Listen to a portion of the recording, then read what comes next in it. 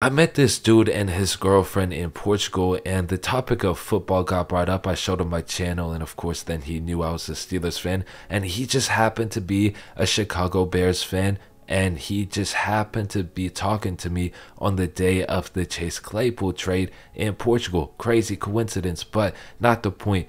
I was talking to him and I was like, yeah, no, it's fine. A second rounder for Chase Claypool isn't that bad. He'll probably put up multiple 1,000-yard seasons with Justin Fields. And I was saying all that to comfort him, but in reality, Chicago got robbed blind. I mean, I'm looking at the talent that's going to be available early second round, and of course, the mock draft simulators aren't always 100% correct, but let's just say the talent in the top 50 for this year's draft class is pretty damn good. So whether it's one specific player or another, you're gonna be able to get really damn good talent. I mean, even if the Steelers were to draft the same position, wide receiver, as Chase Claypool with that 33rd overall pick, they would still be winning, because guess what? Talent's getting better nowadays. You can get a guy like Jalen Hyatt, Parker Washington, Zay Flowers in the early second round, and guess what? You don't have to pay them. And I know some people may be saying, oh, well, how do you know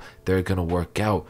Well, I don't, but at the end of the day, we knew George Pickens was going to work out, right?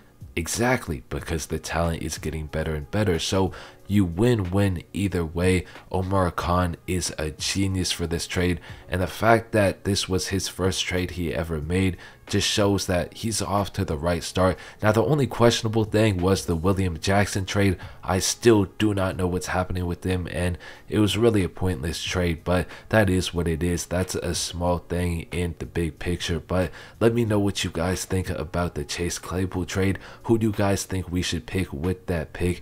And I will release the mock draft soon, but till then, I'll see y'all later. Hopefully y'all enjoyed this one, and that is it for me. Peace.